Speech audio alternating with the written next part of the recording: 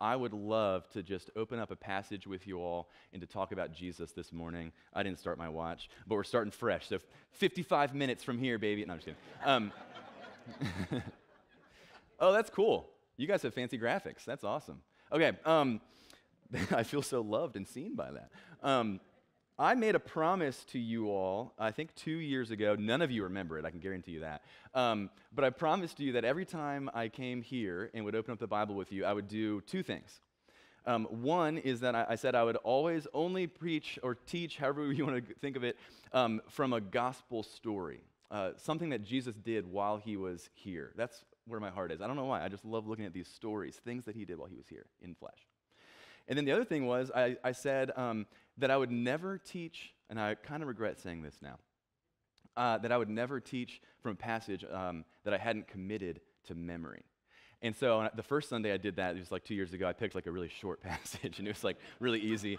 And this one's longer, and so we're here. And that came from a conversation I had with my Young Life leader, Jeff. He had about a month to live, and we're sitting in a hot tub at the beach, drinking a cold beverage, milk, and he said, you know what's interesting is it seems like the older we get, the less we spend time committing God's word to memory. Why is that? Like when we're kids, we have all these memory verses, like that's part of, Sunday school.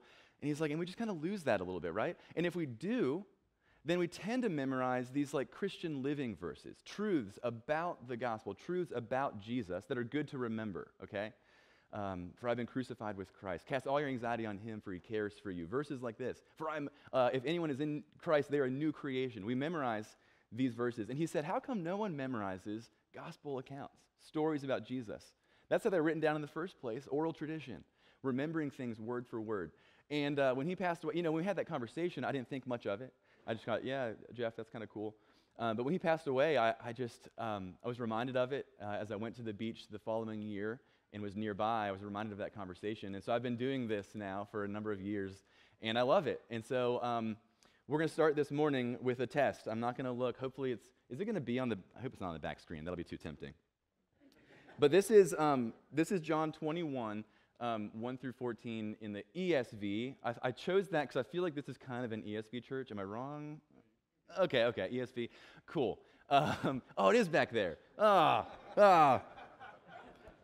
After this, no, I'm just kidding. I just won't look. After this, Jesus revealed himself again to the disciples. I hate that it's up there because then you just see every word. I think it's word for word, okay? Okay, good. Now I can cheat a little bit. And those of you that have ESV, I would love for you to let me know how I did afterwards. After this, Jesus again revealed himself again to the disciples by the Sea of Tiberias. And he revealed himself in this way. Simon Peter, Thomas, called the twin, Nathanael of Cana in Galilee, the sons of Zebedee, and two others of his disciples were together. And Simon Peter said to them, I'm going fishing. And they said to him, we will go with you. They went out and got into the boat, but that night they caught nothing. Just as day was breaking, Jesus stood on the shore. Yet the disciples did not know that it was Jesus. Jesus said to them, children, do you have any fish? They answered him, no. He said to them, cast the net on the right side of the boat and you will find some. So they cast it. And now they were not able to haul it in because of the quantity of fish. That disciple whom Jesus loved, therefore said to Peter, it is the Lord. When Simon Peter heard that it was the Lord, he put on his outer garment, for he was stripped for work, and he threw himself into the sea. The other disciples came in the boat, dragging the net full of fish. For they were not far from land, but about 100 yards off. When they got out on land, the land or land? I don't remember. Okay, dang it. Thought I had it. When they got out on land, we'll say, they saw a charcoal fire in place with fish laid out on it and bread.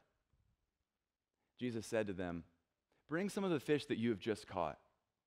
So Simon Peter went aboard and hauled the net ashore, full of large fish, 153 of them. And although there were so many, the net was not torn. Jesus said to them, "Come and have breakfast." Now none of the disciples, is that right? Now none of the disciples dared ask him, "Who are you?" They knew it was the Lord. So Jesus came and gave them the bread. And so with the fish. This is hard. Now this was the third time that Jesus was revealed to the disciples after he was raised from the dead. How'd I do? Was that decent? Nailed it. Okay, don't clap. Makes it weird if you clap. Before I pray, I want to say something about that. And this feels weird because I just did that, and now it's going to seem like holier than thou, and I'm standing higher than you guys. But if we really believe that this is the inerrant Word of God, living and active, sharper than any double-edged sword, can't we just treat it like that a little bit more, maybe, in our lives? Could we spend more time in it, and could we commit it to memory? Could you, this week, choose a passage to memorize and go to your spouse or your best friend and throw them the Bible and say, "I just memorized this, I need you to check it for me. Here we go." And then the other thing is this, and this is kind of a young life thing, but I think that as believers, we're called to this too. There's another thing that I think that we should commit to memory, and it's people's names. I think that Christians should be the best name rememberers ever. When you meet that person on the street, and it seems like just a whatever interaction, and you think you're never going to see them again, I hope that you're walking away saying their name back to yourself and praying for them, that you say their name in conversation, that the next time you see them, because you will, and you say their name, you'll see the look on their face when they're shocked and they don't remember your name. It's the easiest, most simple, quick way to show someone that you care. Because you wouldn't remember the name if you didn't. Remember people's names. And a lot of you are like, "That's just hard. I'm not good at that." I'm not good at that. It takes work. Joy tells me 2 things to get from the grocery store. And I go to the grocery store and I forget both of them. And I have to text her and be like, "What was it?" It takes work, but I think it's worth it. I think it's worth it to memorize God's word, to memorize people's names. So let's work with that, okay? I'm going to pray and then stop being so preachy. God, would you help us this morning to understand not just this passage better, but to get a clearer picture of who you are, that we would leave this room understanding your love for us maybe just a little bit better this morning. It's in Jesus' name I pray. Amen. Okay. Every time I get to a passage and I'm supposed to be teaching from it or even just reading it on my own, I always go back a little bit and figure out where is this in the context of everything, and especially a passage like this that starts with "after this." Well, after what? So here's where this passage is. We're now post-resurrection, and in preparing for this morning, I had a ton of fun just researching and reading about all the events of what took place after the resurrection. Who did Jesus appear to, and what did those days look like? For example, I didn't know that it was around 40 days that he did this. I thought it was like a 1-week period, And so I loved looking at this, and I'm going to kind of unpack that a little bit. But first, it's important to note that this is the second miraculous catch. I think a lot of you know that. This is the second time that Jesus has performed this miracle. The first time is back in Luke 5. It's not the time that Simon Peter first meets Jesus, but it's around there. Jesus had just actually gone over to Simon Peter's mother-in-law's house and healed her. And the next day, Jesus is at the shore at the same Sea of Galilee, Sea of Tiberias, whatever you want to call it. And he's teaching and ends up getting in the boat that belongs to Simon Peter, and he teaches from the boat. And then afterwards, he says, "Put out a little bit. Put out into the deep water and let down your nets for a catch." And Peter's like, "Listen, man, I'm a fisherman. You're, I think, a bricklayer or a carpenter or something. I know what I'm doing. We've been out all night. We've caught nothing, but sure, And what does he do? He throws the net down, and there's this huge catch of fish, and a couple things happen in this miracle that are important later, I think. And one of them is there's all these other boats that come around, and the net is breaking. There are so many fish. It's chaos. They start putting the fish in the boats, and the boats are sinking because there's so many fish. I'm a fisherman, and I read that, and I get excited. I'm like, that sounds awesome. You know, for a boat to be sinking full of fish, they would have had to be like waist deep in fish. Can you imagine that? The wriggling, how like it's spiny, fish can get you, you know, like that would hurt. And so the boats are sinking, it's chaos. And what does Peter do? Peter essentially falls on his face, and he realizes that there is something way different about Jesus. And he says, "Depart from me, I'm a sinful man." He's scared. He just saw a miracle, and he knows it, because everything he knows about fish was just blown away. He's like, "Depart from me, for I'm a sinful man." Jesus says, I never caught this before, Jesus says to him, "Don't be afraid." He's like, "Hey, don't freak out. Don't be afraid." And then he says, you all know, from now on, you're going to be a fisher of men. So that's the backdrop to this. That was the first time that this miracle happened. I probably left some stuff out. I'll probably remember when I get to it here. You'll be a fisher of men. So we have this idea in our head. We can arrive, we're like, okay, we get it. It's a metaphor now. The fish are men.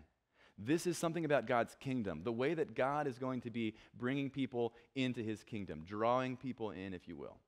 It wasn't like today's fishing, which is like with a lure or a fly, if you're like me, and you trick a fish into thinking that it's real, and then you go, ha, and you catch it, and you reel it in, and you're like, gotcha. It wasn't like that. It was like throwing out and bringing in, throwing this net out and bringing people in. So that's the backdrop. And then I mentioned the resurrection appearances. I had to write these down. I did not memorize these. But this is awesome, and this is like, you know, somewhat not disputed, but like the order of events is kind of hard to figure out here. But here's the order of appearances, kind of, or at least the good number of the appearances that Jesus appeared to people after he was resurrected. There's Mary Magdalene, right? He says she thinks he's the gardener. I think she's looking down maybe. Or he was a little bit, I think, different looking or different appearing because she didn't recognize him. But when he says her name, Mary, she looks up and sees who he is and says, Rabboni. So he appears to her first. And then the other women, the other Mary, mother of James, and Salome, he appears to them first, the women first. And then this one's really interesting that I didn't know about. In 1 Corinthians 15, and then somewhere else, Jared knows, somewhere else, there's just these two mentions that Jesus appeared to Peter, or Cephas, first, before the other disciples. In 1 Corinthians 15, you know, Paul's going through this thing. He's like, you know the truth. Here's the truth, that he's resurrected from the dead. He first appeared to Peter and then the other disciples. And we don't have any account of that written down. We don't know what that time looked like. But can you imagine? We'll get to Peter in a second. But he appeared to Peter first, somehow. We don't know how. Then there's the road to Emmaus disciples, the two guys walking along. They eat with Jesus. In that moment, they realize when he breaks the bread, they're like, oh, wait a second. This is Jesus. Then those guys come back. Then there's when Jesus appears to the disciples without Thomas present, right? They're like, Thomas, you're never going to believe this. You just missed him. We were with Jesus. And he's like, yeah, right. I'll believe it when I see it, essentially, right? Then the very next appearance is 8 days later. Jesus appears to them again, now with Thomas present, and says, here, touch. Here, it's me. And Thomas believes. Then there's this appearance. He appears to the 7 disciples at the Sea of Galilee. So this is right after he's appeared to them and had the Thomas incident. Then there's a mountain in Galilee where the 11 disciples, and some say this is the 500 that's mentioned. There's a great commission given. Then there's another random appearance that I didn't know about in 1 Corinthians. Paul also mentions that Jesus appeared to James. He says he appeared to James and then the other disciples. So there's this James appearance, which we don't know anything about, and then the 11 disciples in Jerusalem. I think there's one more I might have missed in there. But here's where we are. He's just appeared to the disciples with Thomas present, and that's where we find the after this. It says after this. So I've mentioned Peter. Now we arrive at the story. If you can just imagine what it's like to be one of Jesus' disciples, you've just watched this person that you've spent years with be executed in brutal fashion by the Romans. And you're like, and you know, they've seen him now resurrected from the dead, so I think the gears are starting to turn maybe.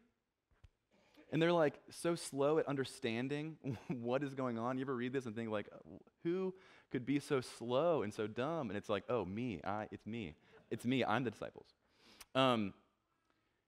They're beginning to understand maybe, but they're also just like, what do we do next? what's the next step? What, like Jesus appears to them, says some things, goes away. And so they return to what they did before. Remember the miraculous catch, when Jesus calls them, they leave the nets. They leave everything. They leave the boats. They leave everything behind. They're like, that stuff, this is way, at least at the time, this is way cooler. This is way more interesting to me than these nets, this fish, this life I was living. So leave it all behind. And I wonder if there's this moment where they like get to their little like hut by the Sea of Galilee, and they're like dusting off their nets, like getting them out, like, well, I guess we'll go fishing again. And Peter's like, I'm going fishing.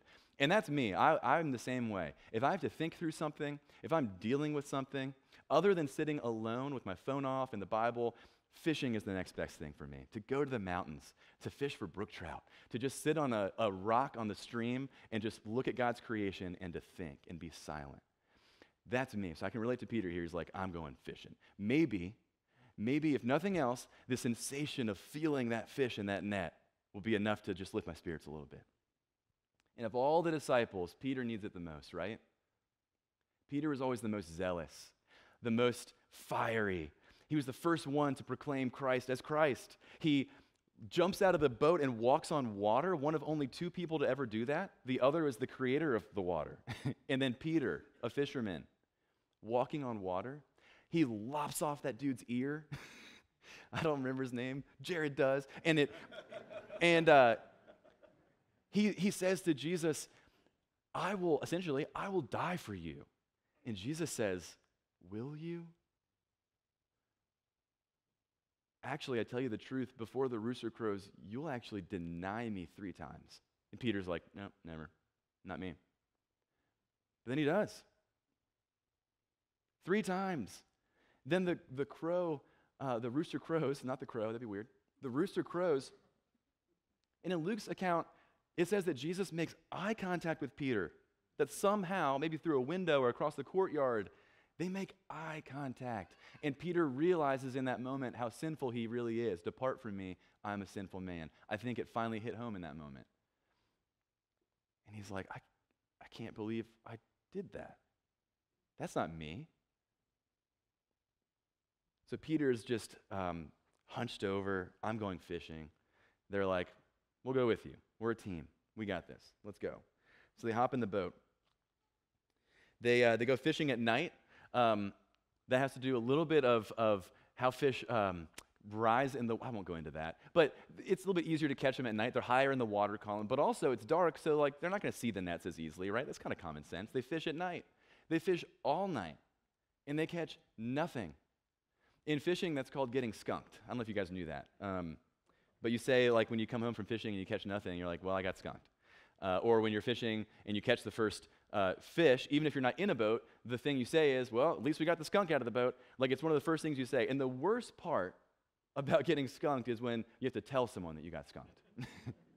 Later we'll get to this. Jesus says, you have any fish? And they're like, no. That's why I read it that way. That's how I say it when I get home and Joy has given me these hours to go away and fish. And I come home and she's like, how was it? Did you catch anything? And I'm like, no, I didn't. Okay, but it was awesome.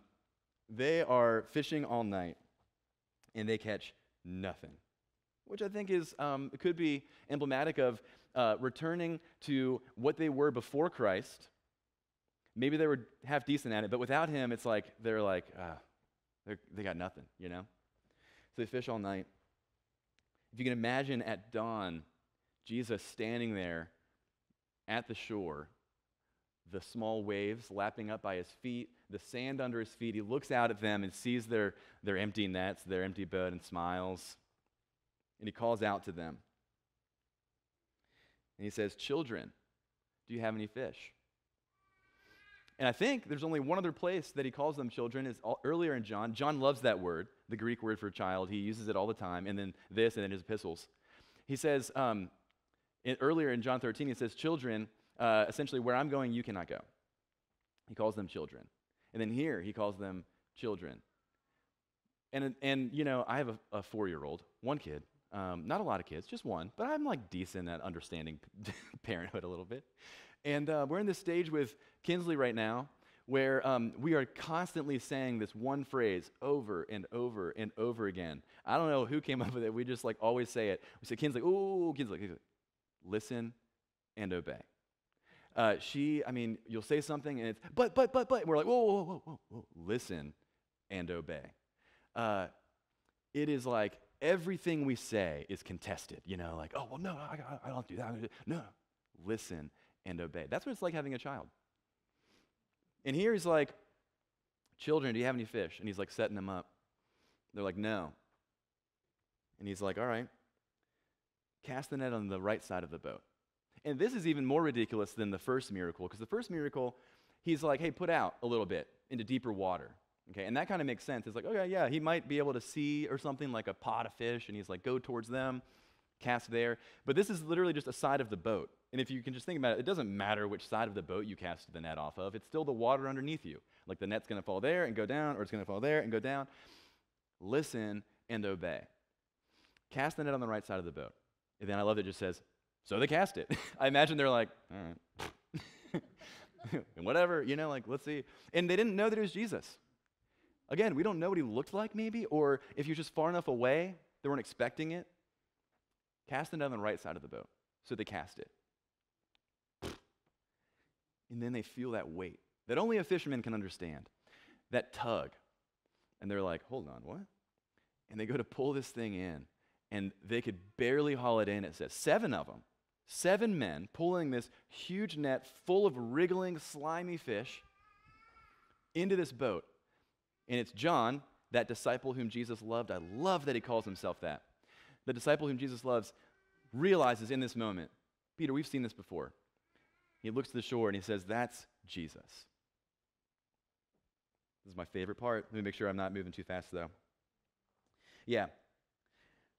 Peter pulls a Forrest Gump and just jumps off that boat. Who knows what I'm talking about? That's the best scene in the movie.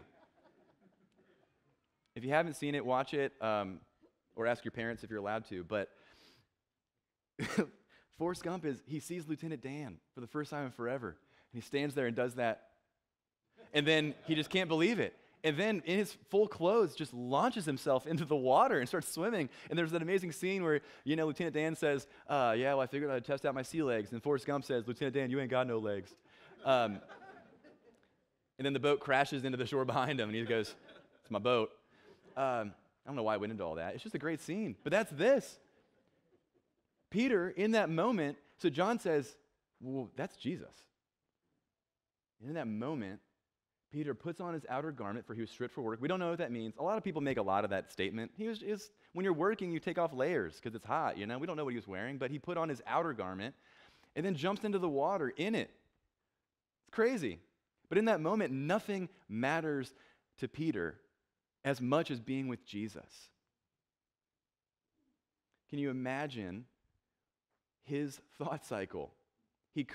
John could have said, that's Jesus. And maybe me, if it was me, I'd be like, ooh, yeah, let's go this way. Let's go the other way. I don't know if I'm ready for this interaction. But no, Peter Forrest Gumps into the water, swims to the shore. In that moment, the fish meant nothing to him. Nothing mattered as much as just being with Jesus. And he swims to the shore, he gets out of the water, he's dripping wet. And then the other guys, it says, the other disciples come following him, dragging the net full of fish, which is funny, it's just that's thrown in there. It's like, there was still work to do. Peter got out of it. Like the guys are like, okay, Peter, like, we'll handle the fish. You go ahead. Yeah, sure. They drag this net 100 yards, it says. They're dragging this net because they couldn't put it in the boat, notice. It was too many fish. So they're dragging it in the water behind them. And they get to land. And they find a fire. I should have mentioned this before when I went past the Peter thing. I got too wrapped up in the Forrest Gump. I just think that Peter leaping out of the boat, nothing else mattering to him in that moment but Jesus, that should be how we start every day. We should start every day of our lives like that. It should be as if Jesus is on the shore, we catch a glimpse of him, and we throw ourselves into the water, fully clothed, and swim to him, because nothing else matters as much as him. That's a lot of fish. That's a lot of money. And he threw himself away from it and swam to Jesus, which I think is awesome. They get there and they find this fire. Buckle up. we're going to talk about fire a little bit. I'm so excited. If there's anything that I love more than fishing, it might be fires. Not in a weird way. I just love to see, I'm not like going to start one here. I'm not going to light more candles.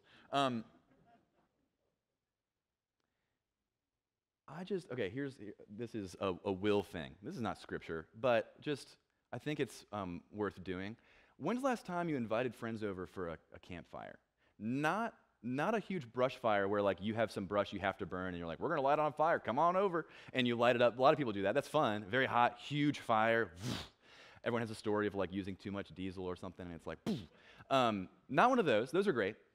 But just a log fire that you can sit around together and have to inch towards to get warmer, that you can conversate over. When's the last time you did that? And if it's recently, that's awesome. I think you should do that this week. You know, like C.S. Lewis has that quote that says, is there any pleasure that's greater than a group of Christians, I'm butchering it, but a group of Christians sitting around a fire together? There's something that happens when you're sitting around a fire and talking about life that just doesn't happen elsewhere. So I would say, find some wood. Call me if you need some wood. Come on over, 14306 Norman Road, and I will load you up with just great seasoned firewood that'll light up. You could hold a log and just like put a match to it probably. And I will facilitate this for you, but I want you to spend more time around fires, because here's another reason, is there are few things in Scripture, there are few specific, particular human experiences that we know that Jesus experienced. We can assume a lot. He was human. He was fully human. So we can assume a lot. He ate, he burped, like these things, okay? But there's like these specific things every once in a while. And here's one that I think is really cool, that Jesus made a fire, that he had fish laid out on it, that he created this fire, and he sat around it with friends. So in some ways, to create a fire and invite friends into it, it's kind of Christ-like. It's a way that we can experience life a little bit like he did, to create a fire and sit around it. You follow? Does that even make sense? I don't know. There are a couple other instances where we can see like, okay, Jesus experienced this thing. And I think as believers, we should try as much as possible to experience life the way that he experienced it. And that might mean like hitting up a friend that was a brick mason and saying, hey, I'm going to come help you lay bricks, because Jesus laid a lot of brick. It looks different now than it did, but to experience what that was like, I think that's cool. Kind of nerdy, but cool. So do that. Okay, so the fire. There's only one other place in the whole New Testament that this word, anthrakia, for fire is used. And this is beautiful, and you've heard this probably, but the only other place it's used is that time that Peter denies Christ in the courtyard. This word for charcoal fire. And so he's sitting at this fire, and across the fire, that's small enough to talk over, someone says, wait a second. You're one of them. You know Jesus. Yeah, that's you. You know him. And Peter says, never heard of him. Me? No. Must be a guy that looks like me. I don't know. I don't know what you're talking about even. Around this fire. And I was thinking about this. As I came in from the fire, I try to have a fire like 5 times a week if I can. We have so much wood to burn. I'm serious. Come over. Get some from me. And I was coming in from the fire, and I was just struck by how smelly you are coming in from one of those campfires, right? That beanie that I wear, it's like my fire beanie, just like reeks all the time of fire. And if I want to not smell like a fire, I have to change clothes, okay? Like I have to put those clothes in the hamper, I have to change clothes, and I have to shower. It gets in your hair, it gets everywhere. And I have to wash those clothes, and all this stuff just to get rid of that smell. What I'm getting at is, think about Peter. Did he go shower? Did he change clothes even between now and the crucifixion? Here's what I think. I think he denies Jesus at this fire. And then whether he was witnessing the crucifixion, we don't know, or if he was somewhere that day when it was happening, I think he was there. There's reason to believe that he was there in the crowd. As he's watching the creator of the universe be executed, his friend that he has followed for years, that he still smells like fire, that he smells himself and is reminded of denying that he even knew Jesus. That this smell, he begins to hate this smell. As he's looking at Jesus being executed, he's reminded of his sinfulness. Depart from me, for I'm a sinful man. I think he gets it. that he smells like this fire. And I wonder if every time he saw a fire between then and this day, if he was reminded of that, if he had a hard time sitting around fires. I wonder if he tried to scrub that smell off. And here, Jesus, the only other time that word charcoal fire is used is here on this morning. Peter swims up to the shore, and there's a fire made for him by the creator of the universe. Some people, you could say, like, he snapped his fingers and, like, a fire appeared and the fish appeared on the fire. But I think I know Jesus well enough to know that he made this fire meticulously. He took time to make this fire so that he could give Peter this awesome redemptive moment around a fire, to contrast it from the one that he had in the courtyard. That first fire in the courtyard was at night. Peter surrounded by his enemies, fearing for his life. And look at this fire, the morning fog, surrounded by his closest friends, realizing that his friend, Jesus, is the Savior of the world and has power over death, because there he is in front of him. The contrast between the two is amazing to me. That Jesus thought this up. I'm going to make him a fire. And I'm going to invite him to sit with me around this fire. So he does. He creates this fire. The other disciples come dragging the fish. All the fish, the net in the fish. They get there on land, and Jesus says to them, first, bring some of the fish that you just caught. He already has some fish on the fire, but he wants them to bring some to the table too. And that's not a crazy illustration to understand. Jesus is saying, my plan A at this point is you, to bring people to me. He's saying, bring some of the fish that you just caught. I could do it on my own, but I want you involved. Bring them. And who goes? Peter. He's like, I'll do it. Still dripping wet. He's like, well, I figure, they dragged it in, so I'll go over there. He goes over to the net, starts pulling the fish out. For those wondering, I had never really thought, what kind of fish are these in the Sea of Galilee at that time? There's 3 different kinds of fish they were. One is kind of like a tilapia type thing, and those are the most tasty. I think that's what Jesus had on the fire for them. They're called a mushed fish. The other is called a briny or briny fish, looks kind of like a carp or like a catfish. And then there's like sardines. I don't think there were many sardines in this net, because it says they're full of large fish. Peter goes to that net, pulls it apart, starts counting. And he counts the fish. And this is like one of my favorite things in Scripture, is that we know how many fish were there that morning. In this is just one small way I think it's important, is that this isn't just some Epic of Gilgamesh type book or epic, where there's like not a lot of detail. This is an account, an eyewitness account. And someone's saying, it wasn't just a lot of fish, it was 153 fish. It's one of the ways that we as believers can trust the Scriptures. It's not just a lot. He says a lot other times. It's 153. We remember that. And a bunch of people, as I read about that number, there's like some connection, but it's all kind of like loose. I think it's just important that there's that many. And that one day, Jesus will welcome a specific number of people into his kingdom. That it's not just a lot of people or some people, it's individual people that he knows, each of them. He knows how many hairs are on their heads, each one of us and each one in the kingdom. He knows everything about everyone, and he has a select few that'll be welcomed into the kingdom with him forever. Specific number, 153 of them. That's all I'll say about that. So they bring in the 153 fish, and it says, although there were so many, the net was not torn. John throws that in there. Because in the first miracle, the net is what? Breaking, fish are going everywhere, it's chaotic. And he's like, not so this time. No, it was the weirdest thing. That net didn't break. It's almost like that was a miracle in itself. That they'd seen these nets work before, and they'd never held that many fish before. They're like, what's up with that?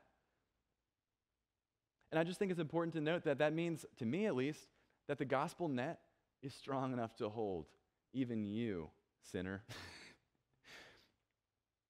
That because of the cross and the resurrection that has now happened, Jesus is now post-resurrection appearing to them, and he's like, back then it was one way, but now it's a little bit different.